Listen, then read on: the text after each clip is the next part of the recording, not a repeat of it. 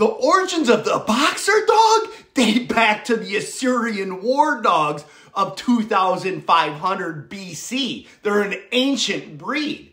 And breeding ingenuity has kept the boxer breed a relevant dog for hunting the big three: bear, bison, and boar.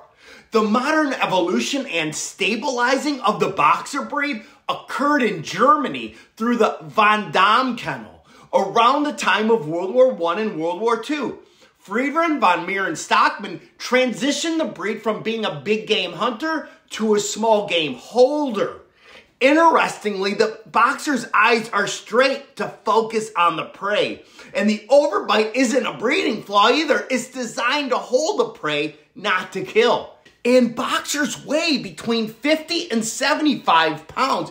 If you're considering a boxer, they're usually ready in 8 weeks. But if you desire a show puppy, this could take a bit longer. And those will come in fawn, brown, or a brindle color. Now, don't worry if you want a regular boxer. Coming from a reputable breeder, you'll get exactly what you want, which is a fun dog. Sure, they have their quirks, but all dogs do, come on.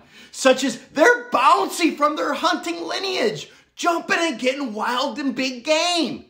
Boxers don't always listen either, okay? They're not cool with doing the same thing over and over and over again.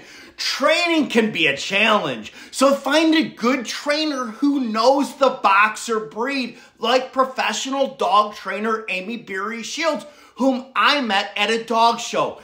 Amy is our spotlight boxer breeder. She's got tons of knowledge. She gives wonderful insight into the boxer breed. The link is below. Now, let's just say that with the boxer, squirrels and chipmunks are not going to be a problem. They're very fast dogs, but the boxer is not for everyone, okay? Because they are an active breed, they are always jumping. Elderly folks are not ideal for the boxer lifestyle. Same goes for families with babies. I'm sure you understand. However, boxers are family dogs. They're not an aggressive or protective breed, so they do work for a lot of families. Just those two groups, not a good fit. And the boxer can live between 10 and 12 years old. For a breed this size and energy level, that's pretty outstanding. Due to the boxer's ability to quickly maneuver, developed from their modern lineage, hunting in the woods of Bavaria, Germany, they do great in agility. And because of their interesting history, they do great and excel in dog shows. You can definitely win with the right boxer. And the boxer can actually do surprisingly well in obedience with a good trainer like Amy Beery Shields. Thank you so much for letting me make this video for you.